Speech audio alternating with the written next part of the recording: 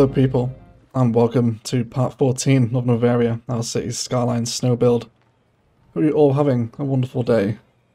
Thank you for all support on last episode. We worked in our forest industry and brought it up to level 4, and today we're going to build a little accompanying forestry town in order to get that forest industry up to level 5 and kind of round out really the first kind of major town in Noveria. This will be one of the final builds that we'll be doing in the city. We can kind of see now that things are just starting to round out. We're coming to a nice harsh edge here. We of course have our ore build still to do, which will lie within these parts. And of course our main downtown skyline will tether into these two land masses here. And this will kind of just bring a nice little border to this first initial town, I guess we can call it, right? As a town. This will bring a nice little border into the first town, and then of course we can start moving into some more rural vibes over towards the dam here, which we might work on soon. Perhaps a little dam town I think might be quite nice, right? And of course down into the Lusk Valley. There's some nice builds over here, I think, over by the water. Looking to that very far away downtown skyline. So plenty more builds to come. But, as I mentioned today, I want to work on a forestry town to sit alongside last episode's forest industry. So let's set our time of day. Let's come for a nice bit of early morning. And then let's clear out this that we did last episode and discuss some asset orientation. On a related side note, our bicycle highway is now getting a fair amount of use, which is nice to see. Some people coming off at different junctions. Always exciting seeing some bike action here, isn't it? However, I want to start today's episode by just slightly reworking the entrance into the town here. So I think we'll switch out to an arterial road, and we're going to come off our road guideline for the time being. Maybe come out by 20 tiles, okay? And then of course we'll switch into a one-way road, grab our curve road tool, and then we'll make a little 4 deep dash roundabout, okay? And then let's grab a regular road. And then we'll upgrade this into high speed. And allow this to hook back into this national road that feeds back into the farm, of course. And then we'll grab a larger arterial. And then start to introduce some curvier vibes as we come into the town. So I mentioned last episode that I wanted to include the printing press as a key asset within today's build. So let's have a little look at this, shall we? Let's come off road guideline where we're drawing in. Let's go for a distance of 440. And then we'll feed the arterial along here for the time being, alright? Let's make sure that we're parallel with the highway for the initial start here, okay? And then let's grab that unique factory of the printing press. I'm going to throw this down. Okay. So of course, asset orientation, always important, always worth discussing. And I think I'm happy with this side of it, right? Got some nice red brick, some looks like stained glass, I suppose. A little bit of meerkat press. It's almost like advertising onto the highway as well, you know. So I think I can appreciate this. Alright. So not too bad from this side either, I don't think. Yeah. And we are going to name this after one of our wonderful Patreon subscribers. So we're going to go for Karina Press, which I'm aware does sound like a posh upper-end apple juice produced in the rolling fields of Oxfordshire. We're going to name this after our wonderful subscriber, Karina. Thank you so much for your support, mate. Really appreciate it. I would also like to bring in area naming back to the comment section as well. We'll name kind of specific things and park areas and buildings after our Patreon subscribers, but please feel free to start throwing name suggestions back in the comments again, because we wouldn't have such legendary things like Carnarvon and the Gold Retrievers ore mine and Gravelin without our comment naming sections. So please feel free to throw in some naming suggestions for our forestry town here today. Okay, so let's start bringing in some roads and just seeing initially how the printing press starts to perform. So he wants paper and plastic, which we are producing both. How much paper is coming out of the forest industry? Making 7 tons of it. How are we doing for noise pollution here as well? These guys are just touching on the danger zone. Okay, so here we go. Here's a forestry truck. Delivering products to Carina Press. And then he's going to head straight back to the biomass plant. Okay. And here comes a oil truck from the petrochemical plant. And he's going to drop off some plastic. Fantastic. So, quite easily supplied. Okay. So, we may partner a warehouse with this initially today. Okay, so I'm aware that it's going to be quite a difficult build today to factor in 2 industrial assets into a residential town, but we'll see what we can do. Okay, so I also mentioned last episode as well that I think that the public library would pair quite nicely with the printing press asset. And let's see what we think here. It's the kind of the style of red brick. Let's move our time of day forward just a touch. Okay. So it's definitely the combo of red brick here that works well. However, I think what I want is the asset and the orientation of the library here is going to be quite important as to how it sits. I think I would rather have it so it's lying. Yeah, I think I've got an idea here of how I want this to look. Let's start to bring out some supporting road networks as to what we want to sit, and then we'll bring the road up to this. So I'm aligning it with this tile here, right? So you can kind of see where the red brick starts on the printing press. So that's where we'll have the red brick start with the public library as well.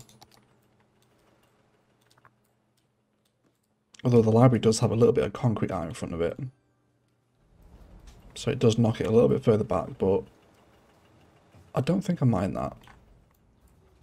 So not centralising the library against a statue or a plaza or something goes against every single one of my detailing instincts, but we'll try and bear with that, okay? I'm also going to paint out a very small green cities district here and allow some organic car parks to grow, just a couple outside of the library, okay? Nothing too serious. We of course want to stagger this pattern, so remember what we're doing. And then perhaps some complementary vanilla path as well. Okay.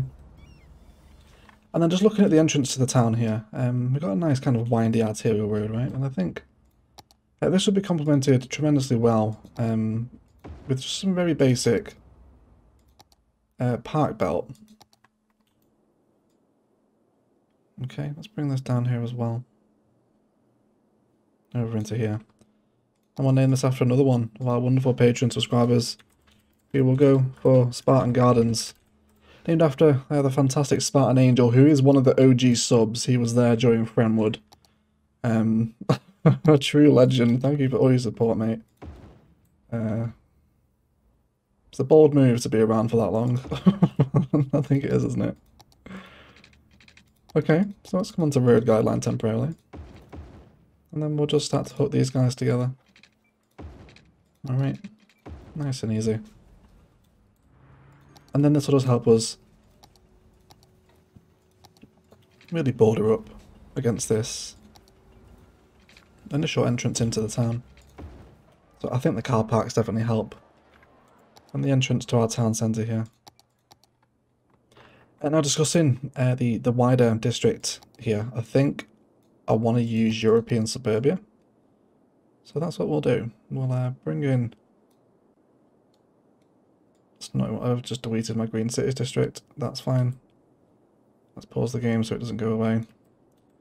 Actually, I think, yeah, what we'll do is we'll separate into 2 different districts here. Let's have this first one here as Green Cities. Almost like it's perhaps selling some local produce from the forest area, even though it does more tie in with farming from a gameplay perspective. But you know, maybe the forest area has a few cherry trees perhaps, and they sell the cherries over here. if we do want some Noveria lore. So maybe let's allow some more organic green cities zoning to develop. Within this space here, let's come back into road length and angle, and then just allow these natural green city shapes to develop by themselves. We'll come in and grab some more of that park fence just on our angle this time. Okay, and then just draw these up and around the back of the zoning. It's always a nice little feature in a park area of flying to integrate zoning within the park zone, but fence it off as well. Helps break the shape of the park up a little bit. Okay, wonderful. And then the Autumn District, we're going to go for European Suburbia, and we do have the cycle network over here as well, so I want to see if we can factor our cycle system into the suburbs today. So let's come into our grid and onto our lowest elevation. And we'll come up by 3 steps, okay? And then we'll bring this over and down here. Over the name road as well. Now, I don't think I'm adverse to this layer of height here. It's going to make sense as well since our cycle network is entirely elevated in this section. Now, can we move? Oh dear me, that is not what we wanted to do. That will cripple the industrial area. Let's make sure we fix that. Yeah, okay, so we can just move that over. That's going to be a nice straight run down here, okay? Okay, so a very distinct idea. Oh, modern art, yes please. That's the first bit of Noveria modern art we've had, isn't it? Although it is kind of... No, it's not. I was going to say it's in the middle, but it isn't at all. It's directly in the way of the cyclists, but I'm sure they'll live. So, road length and angle to avoid any shattered zoning here. Now, there's some lovely assets within the 2x2 pool in European Suburbia. So let's first of all formulate our cycle network and how this is going to flow through this suburb. And we'll probably hook it into the farm industry as well. There's no reason why it shouldn't really hook into there. But there's no reason for it to stay at this elevation now. So let's bring it down to just the single elevation point. Okay. And we all know that we do enjoy a slightly elevated bike path. And again, for those that watch the most recent modular build, this is a great idea to kind of run your path networks just between 2 roads, and we can decorate out here with bushes and trees, which we will do. So let's start to map out a smaller road network. And then this is really what I'm after here, okay? So with European Suburbia, if we were to come in, let's make sure we have water everywhere first of all. We still have some old water pipes left over from Ex's development. And some new ones in here as well. Fantastic. So there's some very nice assets within the 2x2 pool of the European Suburbia stuff. So of course, specific zoning is always our best friend in Cities Skylines. Gives us a much more uniform look. And then just what I'm after here is an asset that has like a little pointy roof on it, and it gives some very strong, almost like Christmas Village vibes. And we'll see if we can get on in here as we let them grow. Yeah, there we go. That's exactly what we want. There's not too many assets. I love how the point kind of folds out as it's built up. Yeah, you know, but you're getting some very strong Christmas Village vibes with this, right? Okay. And some of them have like a red brick texture on them as well, which is of course going to continually tie into our town centre theme today of the printing press and a public library kind of merged together. And then we'll just allow this to kind of meander over and around here through the wood.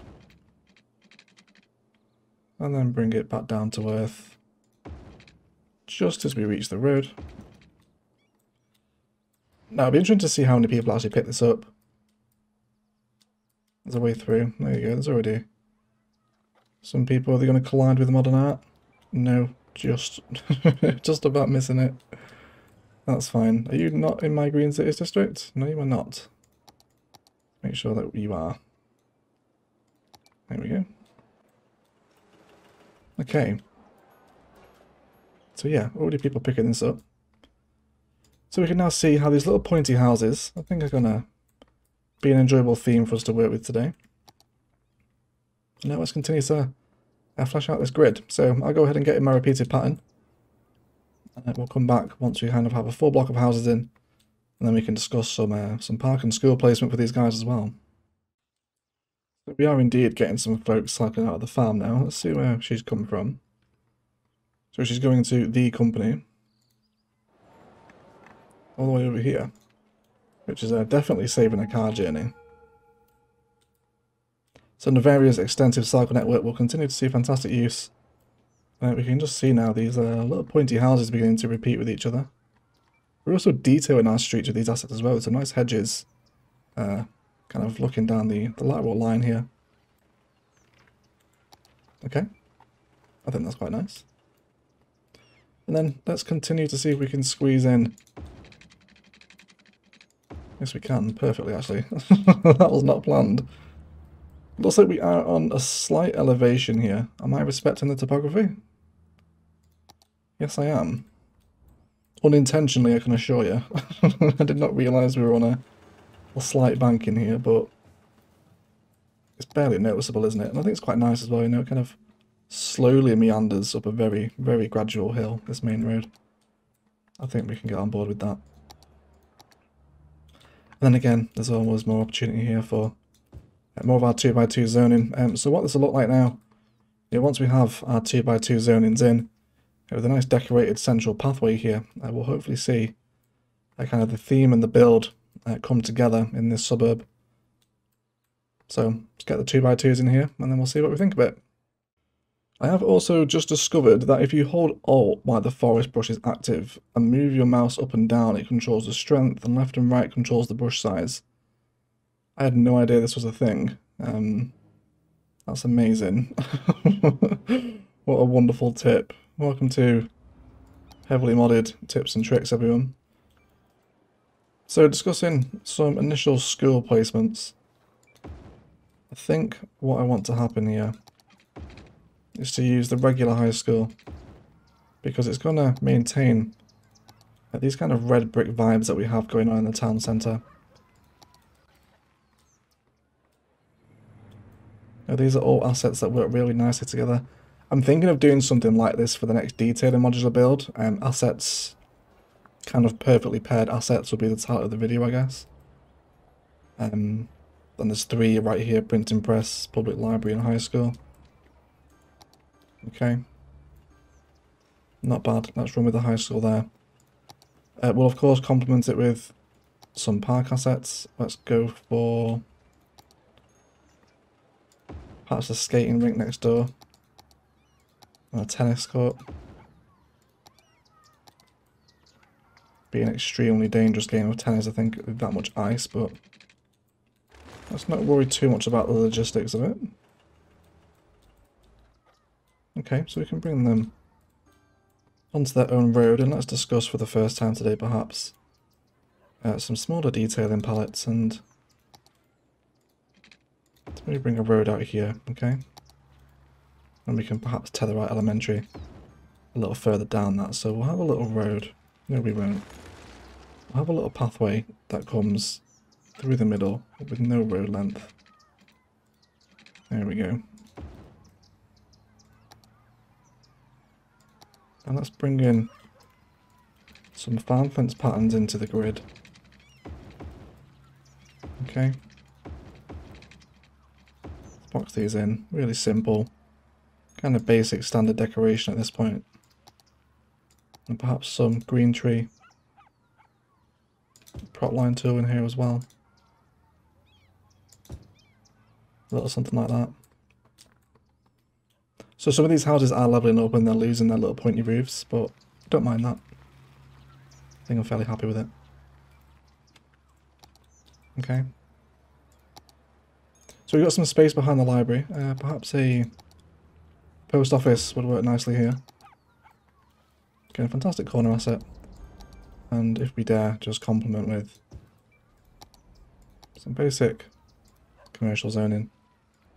So that commercial asset there is going to be very important as to what we allow to grow. How are our little 2x2s doing here? Nearly time to fill in the rest.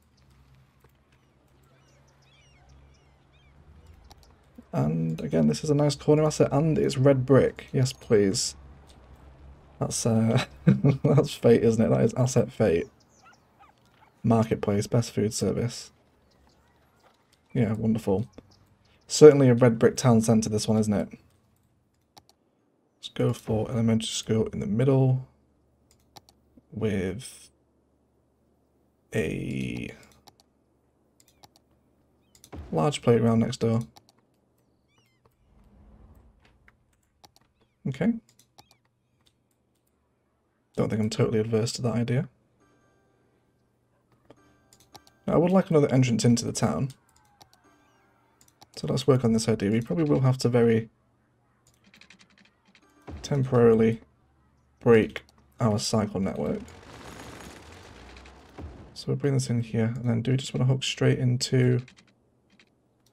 We do, but we'll have to slightly rework the national road to fit this design, which is fine. There we go. Just adjust the node slightly. And then of course we want no traffic lights here. So there's two ways in and out of the town now. Not everyone's going to bottleneck through that initial roundabout. And then I don't think I'm actually loving the use of arterial road here.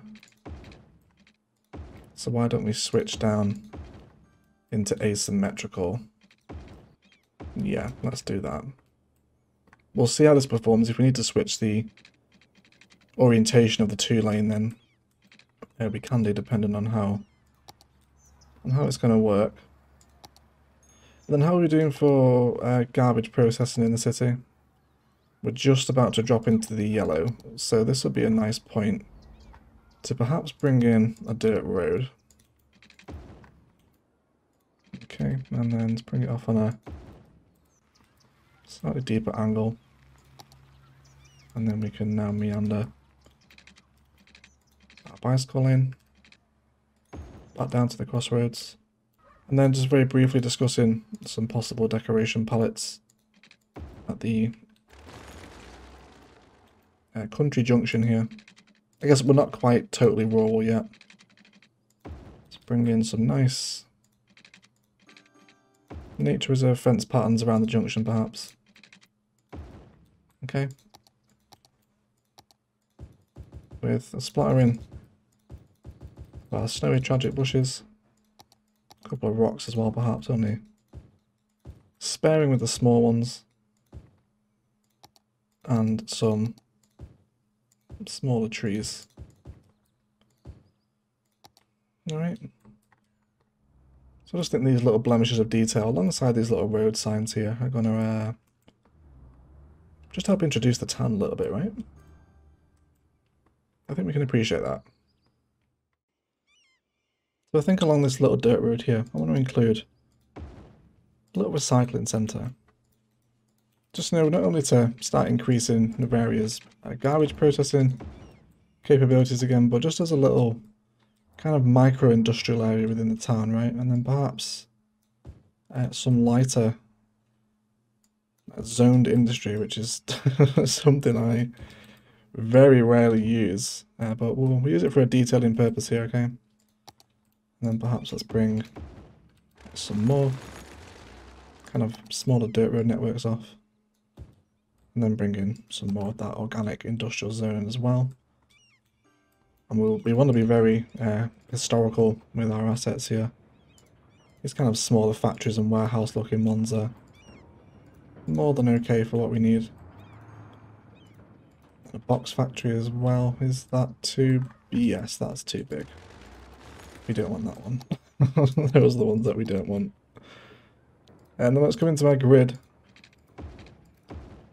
And then I think I'll just start lining this industrial area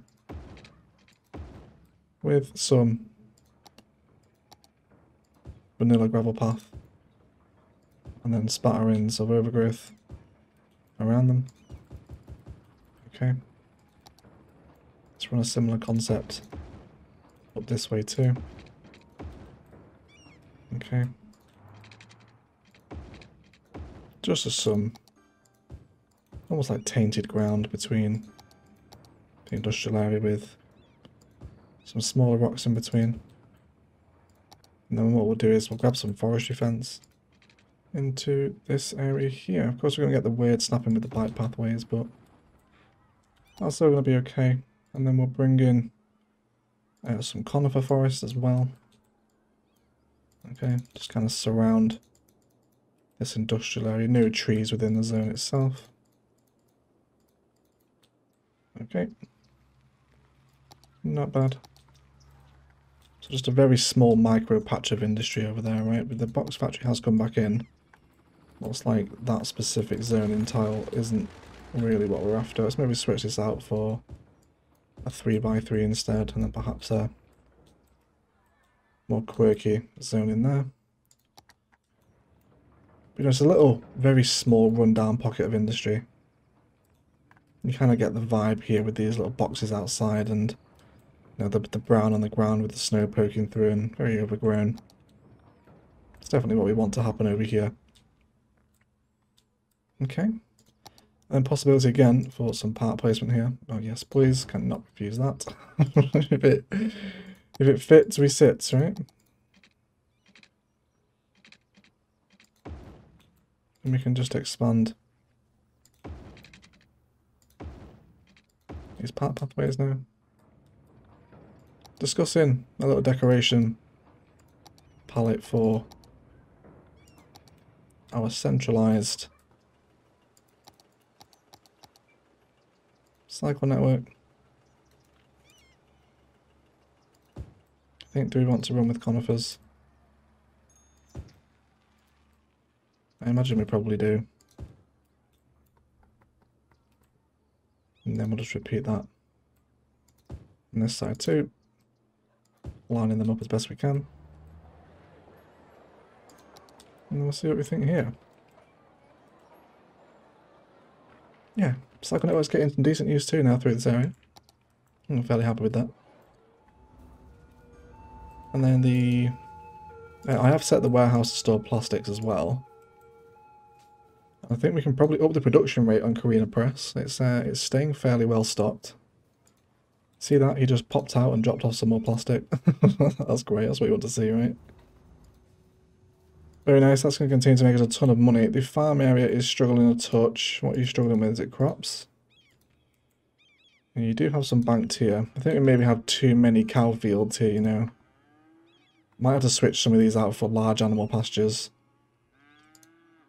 rather than using the small ones here. It's probably a job for a live stream to reconfigure the road network a little bit. Yeah, they do get stocked, but there's a fair amount of time where they're not stocked, so I might have to relook at that. Okay, and then just to finish the town designs, why don't we kind of continue this run along here with a nice big batch of commercial zoning to shelter the view to the highway. And then we can bring this very dense conifer forest around the back of the high school too. And I guess this road makes no sense here. There's no reason that this should be arterial. Although these do look a little strange now, don't they? I think we can live with it though. Okay. But otherwise, traffic's performing nicely here now. Let's see what the worker count is like on the forestry. Yeah, so this is coming up now. We're up to 619. We were hovering around 530 last episode, so slowly moving up as this town grows. Okay, very nice indeed. Let's have a look at some final residential zoning patterns here before we move into something of a detail in time-lapse today. I think I'm happy to keep my little 2x2 zonings within. It's a weird connection. Let's see if we can redraw that in. There's too many pillars there. There we go. 2x2 European suburbia pattern here. We will need to be careful alongside this road because of the noise from the highway, but I don't think we'll extend it too much further down that way anyway. So yeah, let's get these in. We'll definitely start moving into, I guess, Noveria's version of Dawson over the next couple of episodes. Perhaps develop a little rural waterfront down here, over by the river. I also want to develop, which I'm going to try and do myself, won't ask Imperator this time, for a 4x4 or a 4-way interchange to develop here. One to feed over this way. I might even feed the highway through the mountain and then bring it into a connection over here somewhere. Okay, and then another direction coming over the river and then running parallel along this mountain to eventually hook in to here. So we'll start to look at some larger highway expansion to bring kind of a big highway loop from this point down to here, where we'll have a hopefully an impressive overcharged egg 4-way interchange here, and then bring it up this way as well to connect in. So just preparing those highways to start handling larger volumes of that traffic as that downtown appears to, well, begin to make itself known anyway.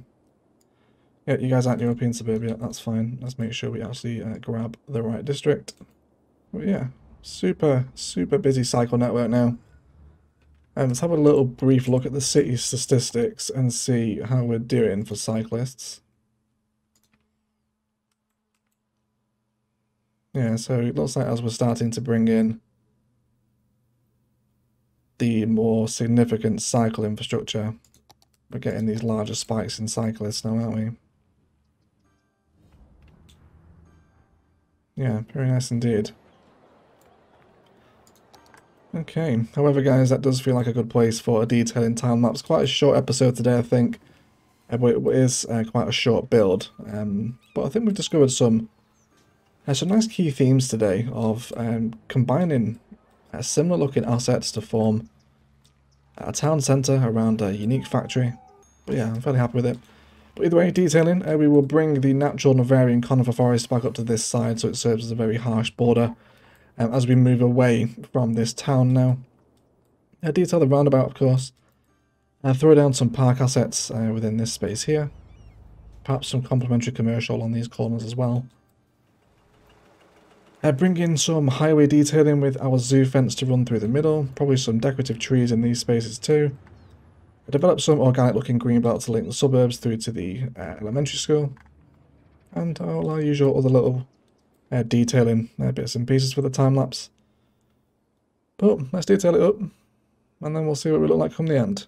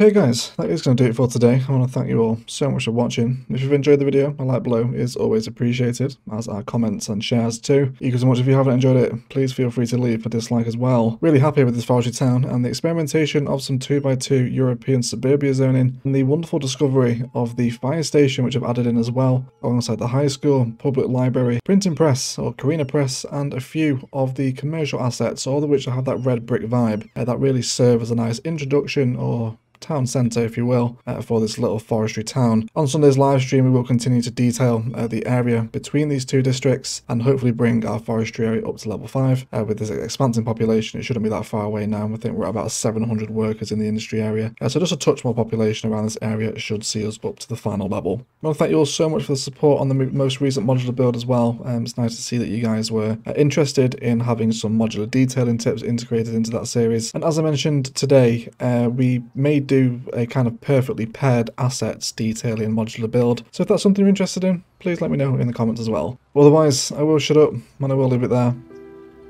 want to thank you all so much for watching. And as always, enjoy the rest of your day.